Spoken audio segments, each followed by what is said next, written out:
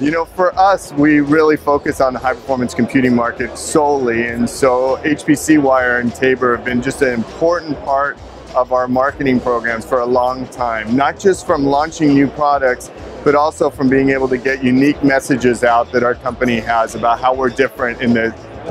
HPC market overall. Yeah, HPC Wire is the first place I go for my HPC news, really, as we look at the whole industry. And so there's been a lot of things that have come out over the many years that I followed HPC Wire that has really started to change our direction and really get us thinking about new things that are going on in the industry that maybe aren't so overall public or well known, but some new trends and things, and to be first mover onto those new trends. I would say if you're in the HPC business, you got to be partnered with HPC Wire.